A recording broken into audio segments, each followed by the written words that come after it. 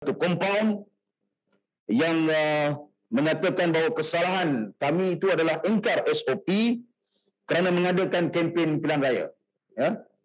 Ini satu perkara yang amat dikesali kerana buat pertama kalinya Parti Keadilan Rakyat cuba untuk menjadi parti yang kreatif. Kita tahu bahawa tidak boleh menganjurkan perhimpunan dan sebagainya. Jadi kita menggunakan pendekatan yang lebih teliti supaya tidak berlaku sebarang penyebaran, kontak fizikal dan sebagainya. Namun kita kesal kerana pihak polis masih lagi ingin mengeluarkan kompaun atas kesalahan kononnya mengadakan kempen pilihan raya. Sekarang ini kita tahu bahawa pilihan raya hanya akan berlaku apabila mula penamaan calon. Yang kita lakukan semalam adalah program-program penerangan untuk menyediakan para pengundi kita yang akan keluar mengundi nanti kepada isu-isu terkini yang membabitkan hal-hal berkaitan dengan negeri Melaka dan juga belanjawan di peringkat persekutuan. Jadi yang ini saya nak tegaskan, kami Parti Keadilan Rakyat telah diberikan kompaun 10,000 yang pada saya merupakan satu jumlah yang amat tidak munasabah kerana pertama saya sebutkan tadi tidak ada kontak fizikal, tidak ada perhimpunan, programnya bersifat mobile, bergerak.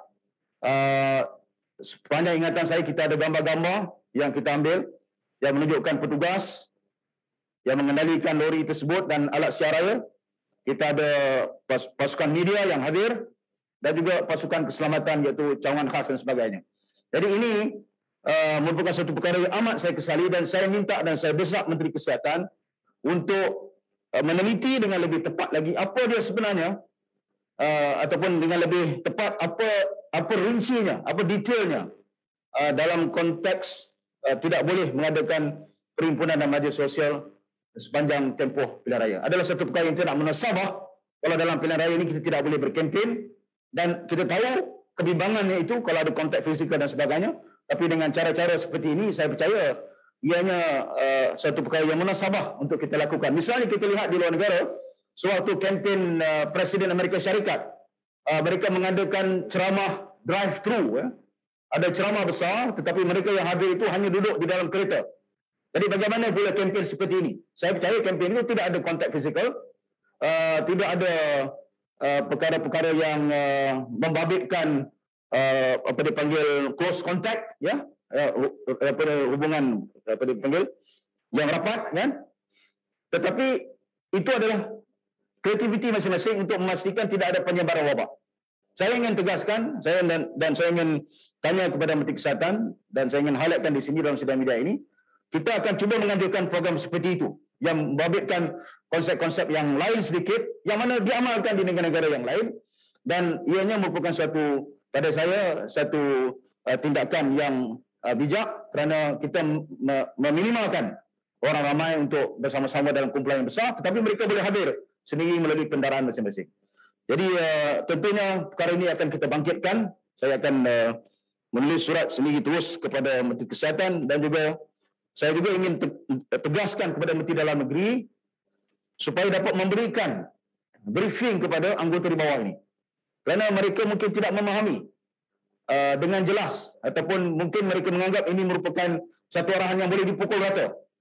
Saya tahu dalam program semalam, hari Sabtu, Melaka juga didatangi oleh pemimpin Barisan Nasional. Mereka membuat program yang dari segi gambarnya membabitkan ramai orang hadir. Begitu juga dengan pimpinan Perikatan Nasional. Ramai itu maksudnya lebih daripada 10 orang lah daripada berlaku perkumpulan. Tapi apakah mereka juga disaman dengan kompaun ini? Kerana pada saya ini program-program yang menuntut kita untuk menjadi lebih kreatif dan juga waspada. Yang penting mesej itu sampai dan kewaspadaan kita nampaknya tidak dihargai, tapi terus kita dikenakan dengan kompaun yang sama dengan parti-parti lain yang membuat program besar-besaran dengan himpunan dan sebagainya.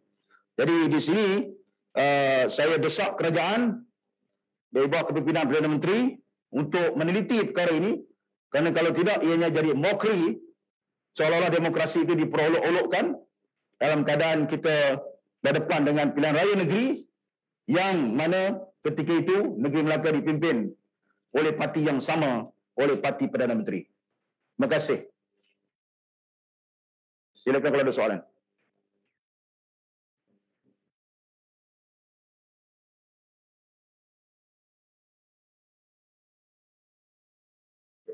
Boleh kongsi yang tu, sharekan, saya sharekan compound ini untuk rakan-rakan media.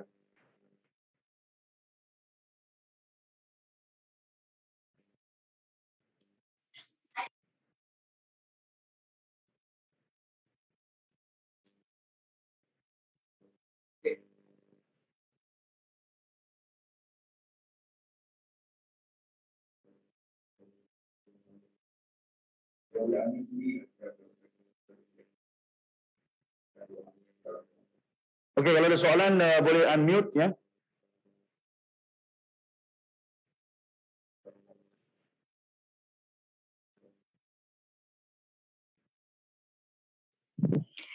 Datuk nak tanya.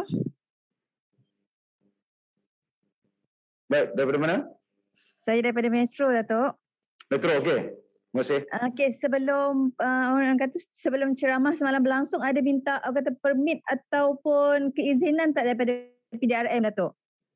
Ya, oleh kerana sekarang ni kita tidak ada lagi pilihan raya, maka permit tidak terpakai. Yang digunakan undang-undang yang ada ialah Akta Perhimpunan Aman. So dalam Akta Perhimpunan Aman itu menuntut kita untuk memaklumkan kepada pihak polis program yang ingin kita lakukan, dan itu telah pun kita lakukan, dan kita telah memaklumkan pada pihak sukan polis dan kita punya petugas ada pergi ke balai untuk menjelaskan program ini, dan saya percaya hubungan ataupun komunikasi antara pihak kami dan juga pihak pasukan polis di Raja Malaysia itu tidak ada masalah. Kerana dari segi peraturannya jelas, sekarang ni belum lagi pilihan raya, iaitu bila penamaan calon saja barulah Akta Pilihan Raya terpakai dan kita harus memohon permit. Tapi sebelum daripada penamaan calon, undang-undang yang terpakai adalah Perhimpunan Aman, Akta Perhimpunan Aman. Tugas kita hanyalah untuk memaklumkan pada pasukan keselamatan. Itu telah pun kita lakukan. Terima kasih.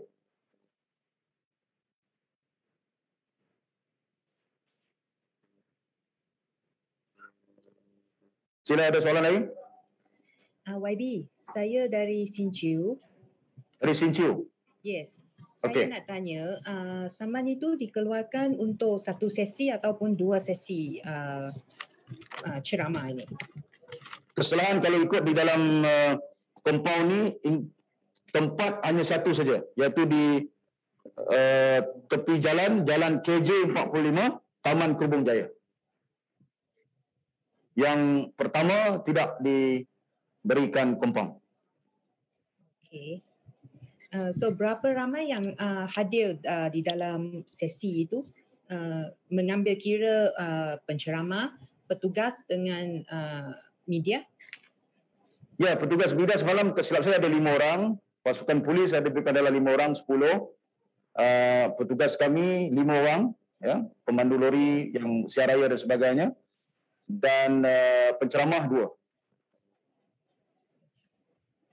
Dan kawasan itu adalah kawasan tepi padang dan kawasan lapang.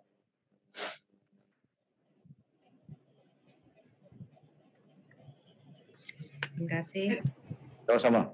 Hi YB, Geraldine from Malaysia kini. Yes. So what will you guys be doing about the compound? Yeah, compound. Sorry? What will you guys be doing about the fine after this? Will you be paying it off? Will you be appealing it? Or what's going to happen? Ya, dari segi faktanya saya fikir hari ini kita akan bincang dengan peguam, tengok sama ada compound ini is rightly issued or not. Kalau tidak, kita akan kontes di mahkamah.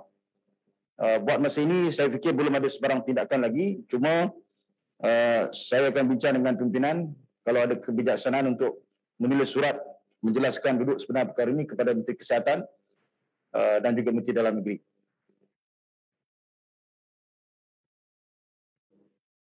Okey. Ya, Datuk Sri. Jadi saya... Datuk Sri.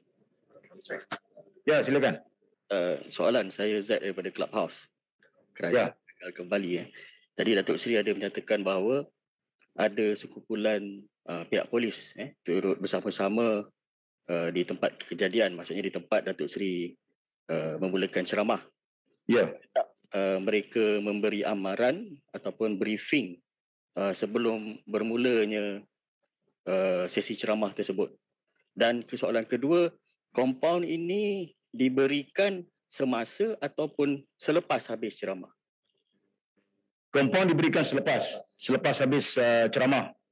Dan yang berkait dengan briefing itu, saya fikir tidak ada briefing.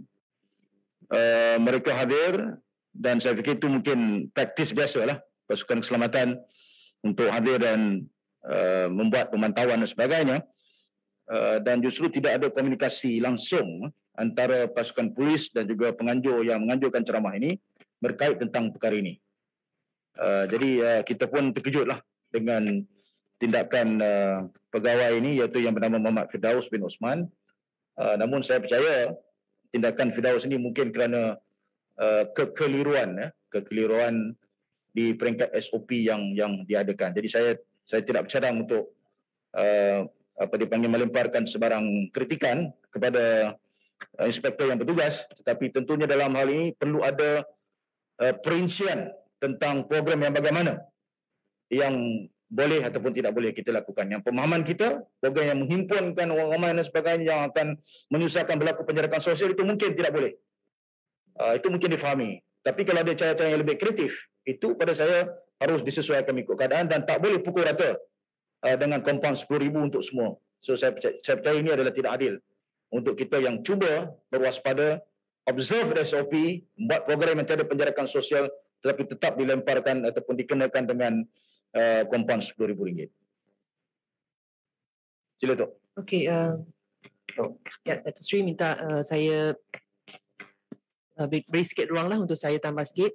Pertama sekali, apa yang kita lihat berlaku pada semalam dan hari-hari sebelum ini, kita lihat juga kompaun lah telah dikeluarkan kepada beberapa penganjur program kempen parti politik. Namun begitu, semalam di peringkat Parti Keadilan Rakyat, kita telah menganjurkan program ini dengan pematuhan SOP yang begitu ketat.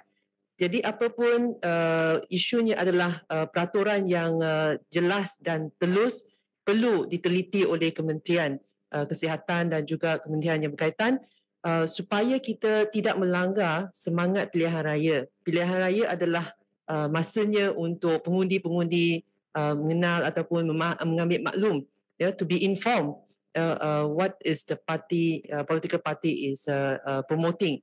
Jadi kalau kita tidak diberi ruang untuk memaklumkan kepada pengundi secara fizikal, kita harus diberi ruang untuk memberi penerangan secara di dalam saluran media yang ada.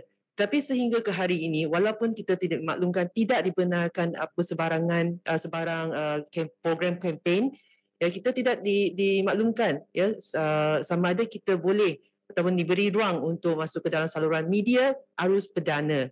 Ya, dalam ruang-ruang yang kita ada ni, secara maya kita ada ruang yang alternatif, tetapi ruangan yang arus perdana melalui TV3 ataupun TV1, TV2 dan sebagainya itu kami tidak beri ruang untuk masuk ke ruangan itu supaya boleh kami maklumkan kepada pengundi-pengundi apa pendirian ataupun kempen yang kita boleh adakan.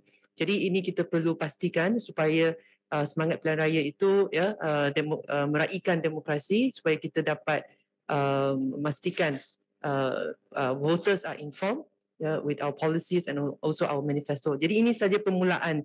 Ya, kita ada banyak hari lagi. Saya berharap, ya, saya setuju dengan Datuk Seri supaya kementerian dapat teliti dan perincikan peraturan-peraturan ini dalam masa akan datang. Terima kasih.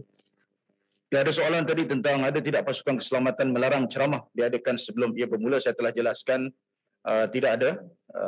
Kita tidak ada perbincangan secara rasmi antara pasukan polis dan juga pihak penganjur. Okey, terima kasih kepada semua rakan-rakan media. Kita bertemu lagi di sidang media yang lain. Assalamualaikum warahmatullahi wabarakatuh. Terima kasih.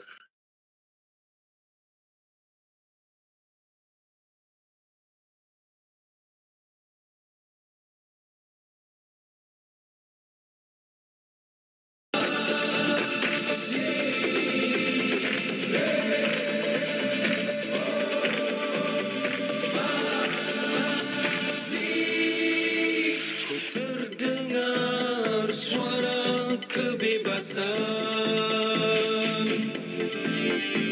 gerak nadi kemanusiaan,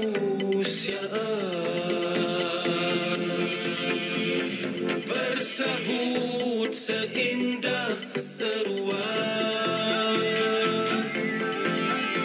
bangkitan suara di dalam.